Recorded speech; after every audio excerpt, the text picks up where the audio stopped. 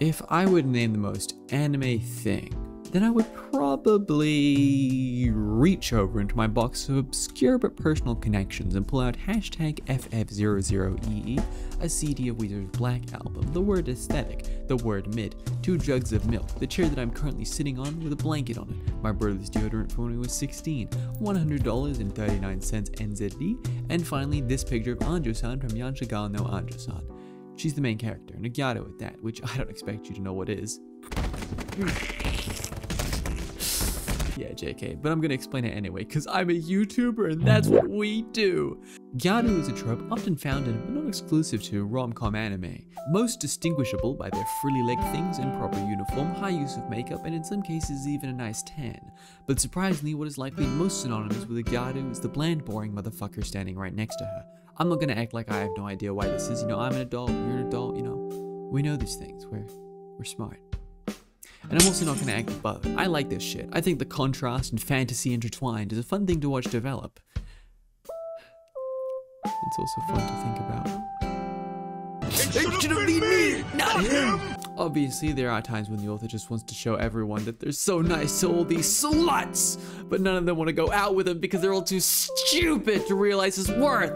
But treat them like you would any other strain of disease and walk away, wash your hands, and stay out of the area for 10 to 12 days or until you hear gunshots and police sirens. Oh, he's getting edgy with it. He's getting edgy with it this time.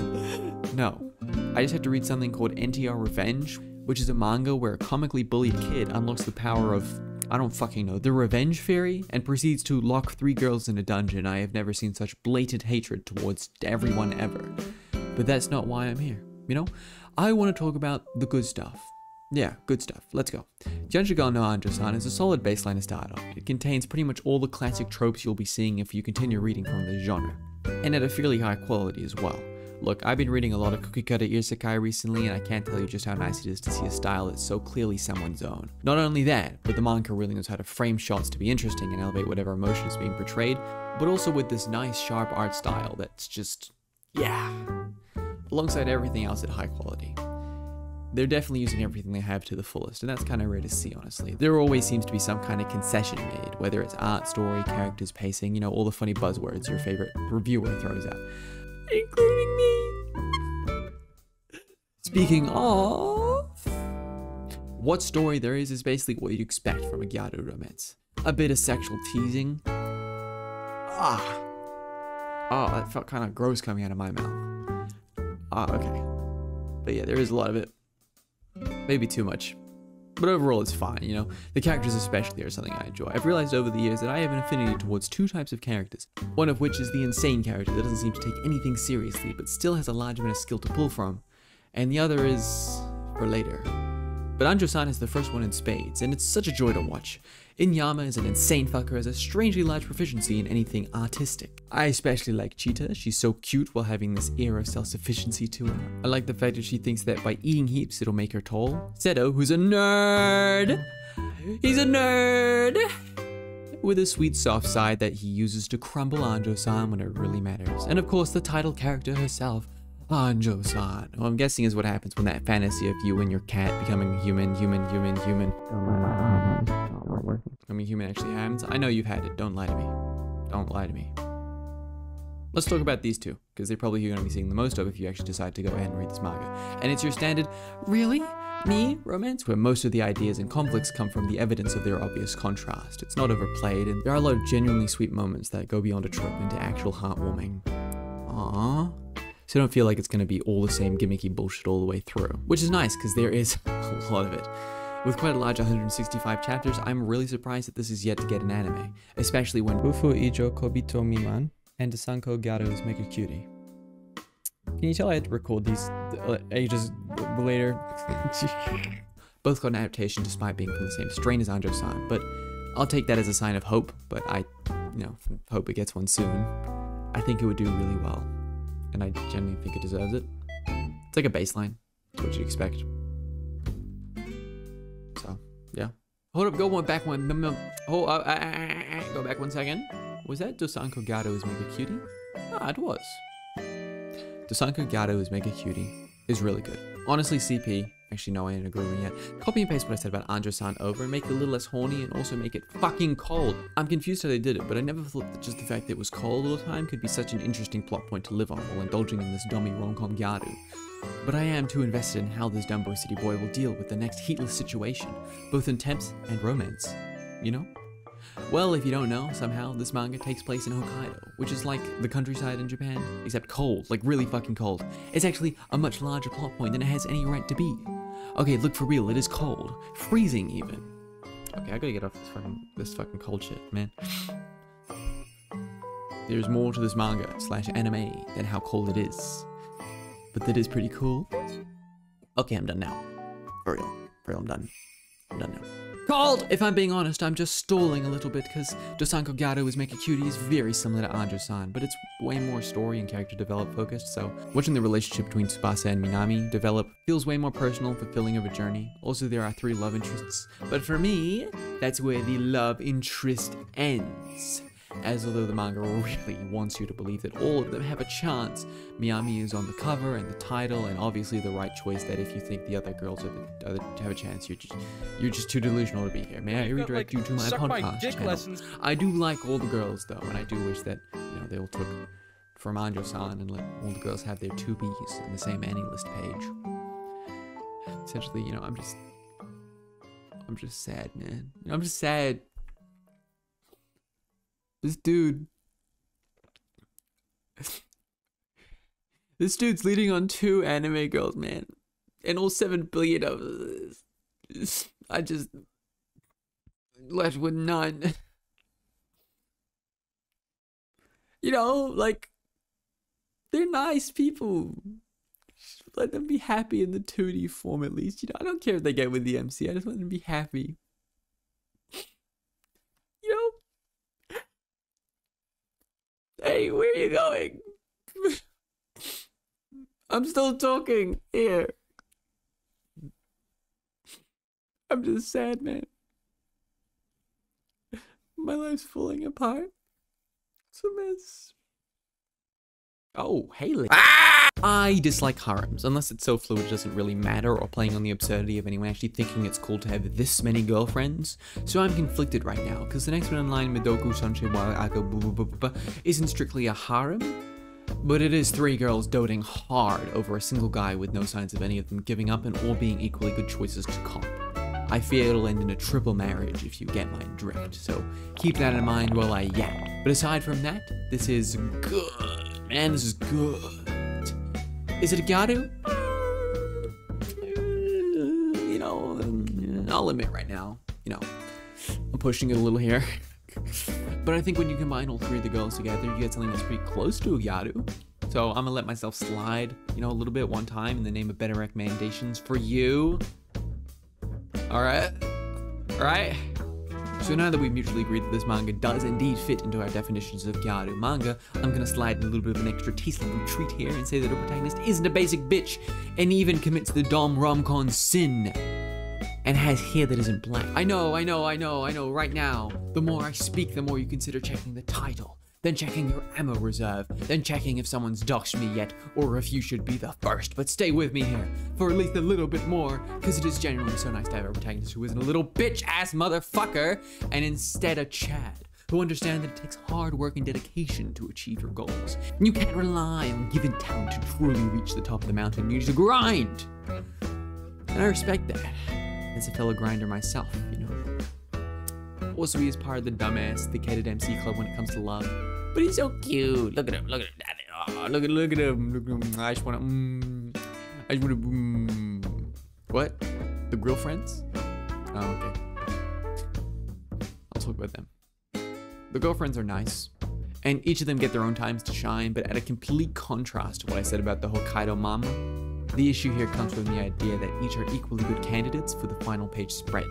None of them seem to be in the mood to give up either, so due to this, rather than each feeling like a distinct character, they feel like the same base with a different coat of paint applied. It would be nice if they thought for themselves a bit more and weren't so adamantly lusting over the MC, but fortunately, little bro is too head empty to realize, so it doesn't just turn into a lucky bastard situation, which, you know, wouldn't be good. Wouldn't be good.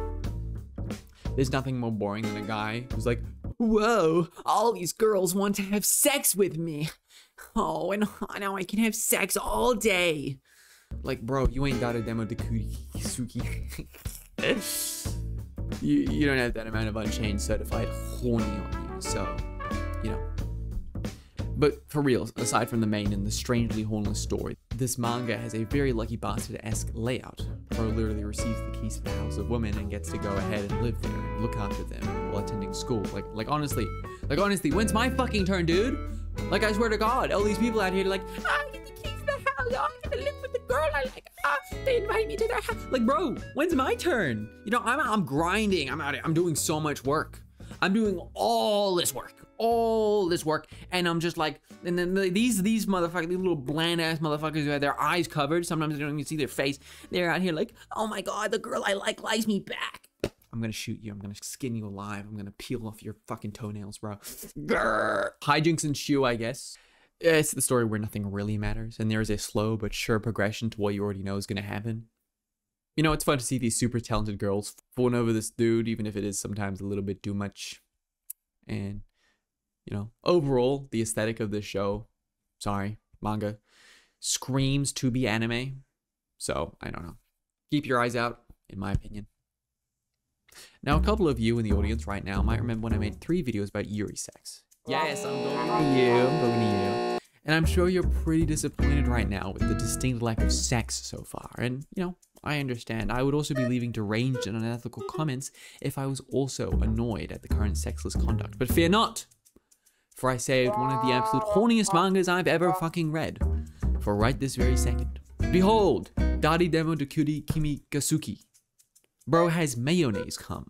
Finally, a so-called anime slut who actually has sex with everyone and gets caught by Mr. Basic MC. But you have been deceived, for he is no basic man, as he has a spear to slay Zeus, a schlong so long and strong it rules the 2-person battle in the bedroom. Jonathan! I have reached a new ascension. You can't. You know the rules. It's too late, Jonathan. Much like everything else in this world, I have already fucked the rules. I am God. What the fuck just happened to me? What the Dari Demo Gasuki is a remaster of a really old, fairly unknown manga named Gyaru JK Ura manga, which I'm not joking, but I really couldn't think of anything else here, I guess. And it's weird that I'm talking about this one, because relatively speaking, it's lacking in story, art, and characters. But I think what this one has over anything else is any sort of fake polish or false pretenses thrown out the window for a story someone wants to tell. You know, actually bringing it back to the Yuri videos, a lot of the ones I mentioned have faded out of my mind, because, you know, there's a lot of them, but a couple have stuck around despite it being so long. And one of those being called Sexy in Pink. It was pretty shit with bad art, but a fun kind of vapid story and premise. But what makes me remember it was the fact that it was made and published despite that someone had an idea and wanted to draw it, and even if they weren't super good, and that they actually went through with it and made it in it. And fucking Suck Extreme is the same thing. I mean, it's a remake after all. It's obvious that the manga has at least, you know, a little bit of connection to the story. I don't know, just felt weird not to include it because it's so personal and different that, like, you know, I like artists having fun. I like them creating stuff that they like, genuinely enjoying what they're doing. And this person's doing that. You know, I like artists having fun. Manga artist having fun. Manga. Gyaru. Gyaru manga artist. Gyaru having fun. Gyaru manga. Manga artist. Fun. Artists having fun. Artist having fun. Gyaru manga. Now that we draw is a combination of everything that we've spoken up to here today. We see the simple Gyaru structure as presented in Anjou-san with the black-haired main character and Gyaru strongly infatuated with the relatable little guy. A more character-driven story, as is with Dosanko Gyaru and Mikadono Sanshimai. These characters want to be the best. They put their all into the work and support each other. They fall out and come right back. Ups and downs all the way through. And finally, like Dari Demo de Cutei Gasuki, you can feel the author through the pages. It's likely more because this is obviously based directly off the manga's experience, but the way the characters talk about making and creating this art form, shines of the influence of someone who's been there before and done that and both loved and hated every second of it. The more we learn about these characters, the more we learn about how manga carved them and molded them into the people they are now. We see where they want to be and how they are going to get there. And I just love these guys, man. I mean, look at her long ass legs, bro. How can you not love that, you know? I don't know. I don't even say anything anymore, you know? I already have a million times, you know? You know what I mean.